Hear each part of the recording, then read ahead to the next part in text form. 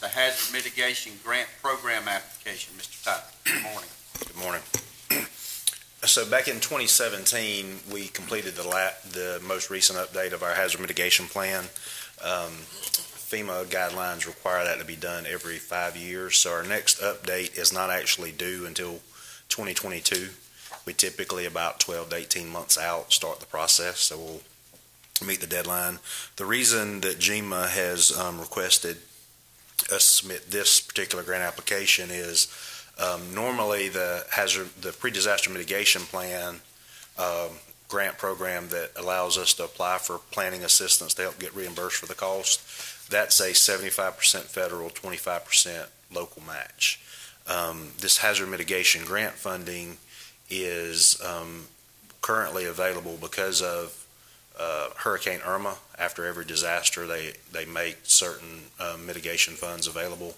So by applying under the hazard mitigation grant program instead of the pre-disaster grant program, we're able to also leverage 14% of the 25% we have to match. The state will kick in, approximately half of that.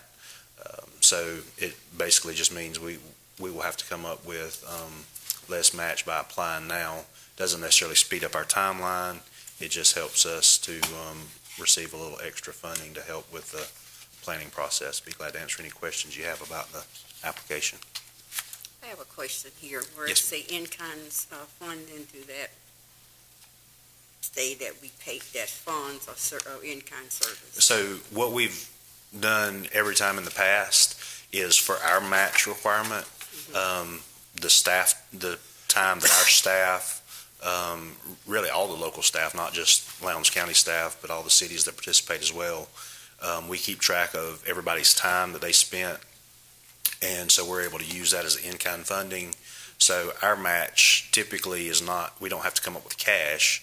We're able to use that time as an in-kind match, and then so all the cash comes from the other grant sources. Any other questions? Thanks, sir. Agenda item 6P.